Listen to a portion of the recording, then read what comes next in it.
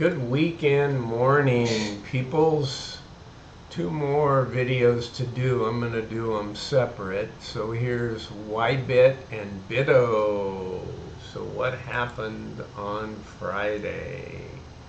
Well, BITO was up 3.2%, and we lagged that a little with a 1.28% move. And we actually passed up one of the big strike price, 28.07, but they actually did very, very well. They bought it back for less than 5 cents, and it closed up 7 cents. So I assume they probably caught a little period, and I noticed where it was 28 or 27.99, 27.98 for periods of that time I was watching it. I also bought some more YBIT because it's cheap and it looks like it could be paying $2 or $3. Kind of hard to tell on a first payout. And the fact that they don't really have much short call income, most of it's synthetic, but hey, it's income, it's booked income. So let's follow it across. So what did they do? They didn't add any synthetics, and there were no new shares added, but they did roll their synthetics as you would expect. So I left those in yellow, and they got 40 cents here on 3,170.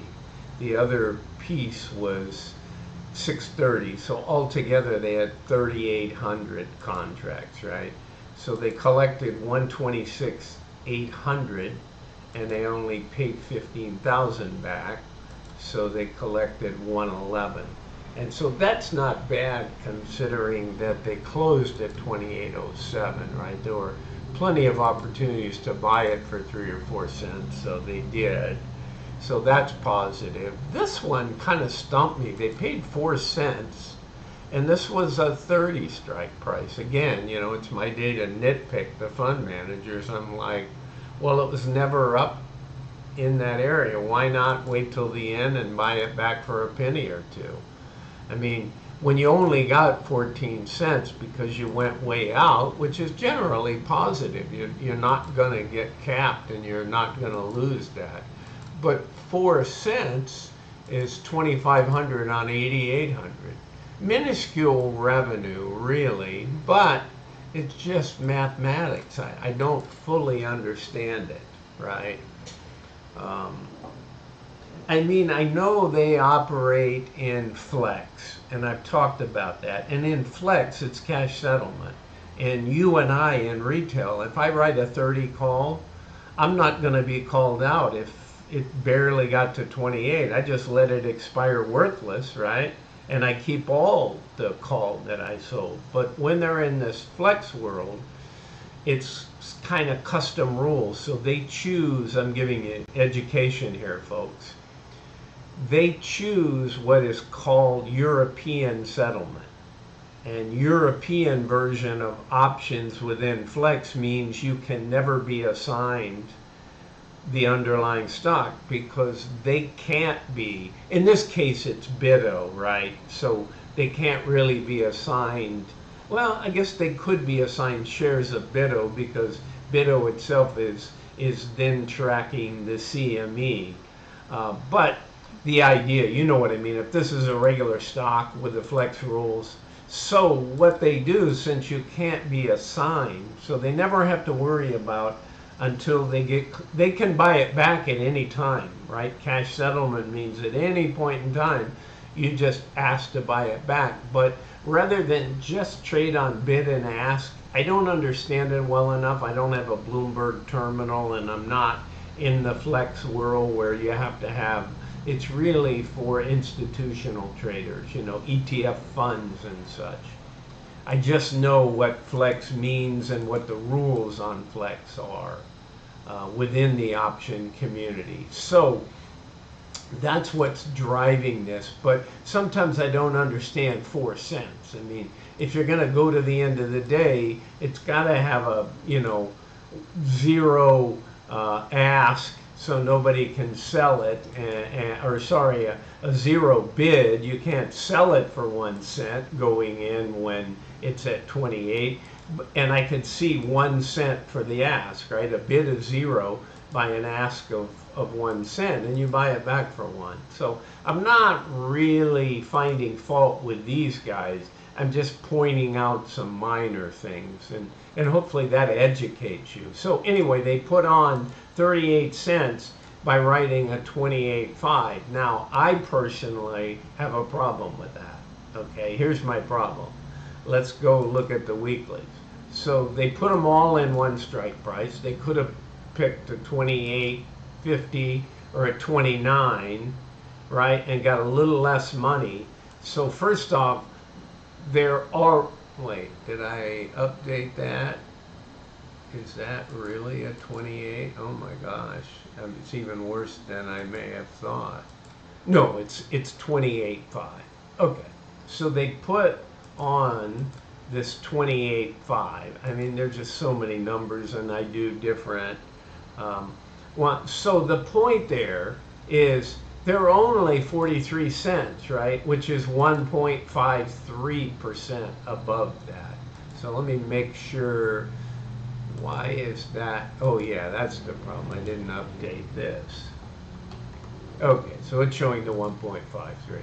But still, all the things I said apply. You only have 4 trading days. Maybe they'll get lucky and they'll keep it. So they have 144,000 at stake. And as you can see, they probably did this when it was lower in value, maybe trading at 27.98 or something, and they rolled it. And when they rolled into the next week, they are behind because they got, what did I say, 48 cents? 38 cents. And at the end of the day, it's trading at 54.5, right? Now, granted, that's 4 days. Right now, it's time premium because it is a 28.5, okay? So that'll decline some if it doesn't go there, but it could very easily go there, right? So they're 144, they'd have to pay 207. But again, when you have time, you don't too much worry about that. But since it's their weeklies and we're doing well, I want this to come out well. So on their synthetic, since we're out at 36s and we're trading down at 28s, we've got a 3.3 million loss, right? But that's coming down. It had been 3.6, it was 3.2 over here. So it's staying around that area.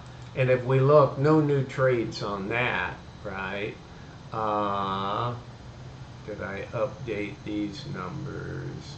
Maybe not, but it doesn't matter there. I have it over in holding, so it's pretty close.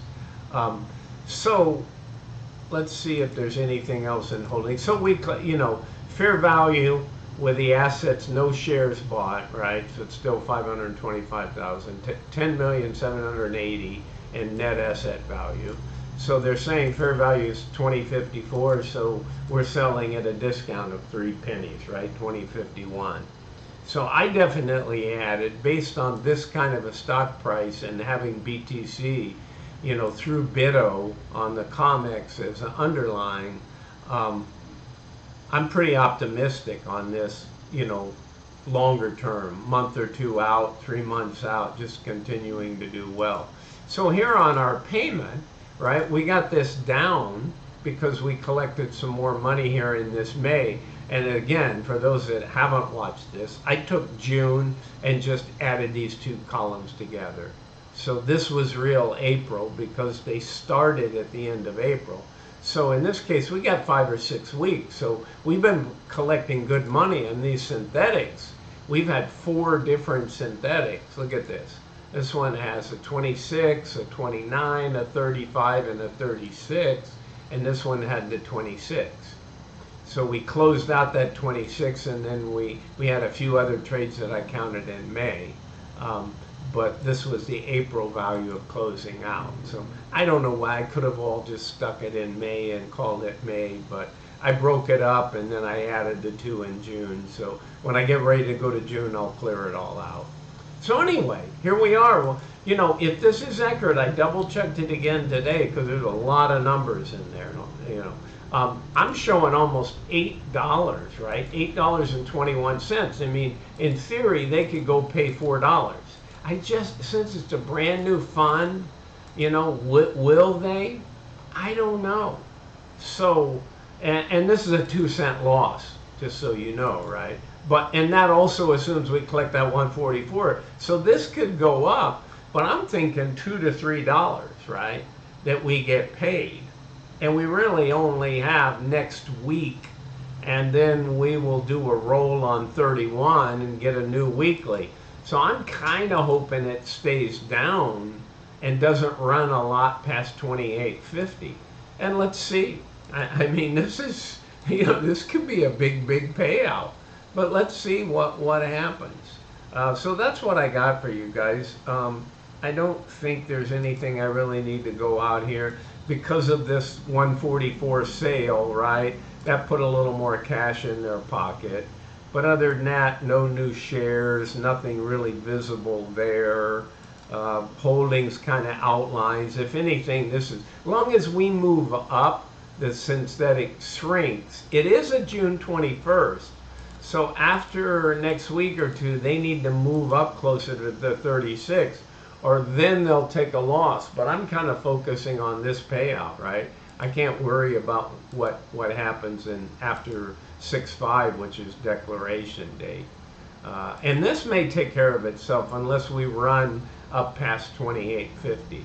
Okay, guys, that's what I got for you. So I'll say happy weekend to everybody.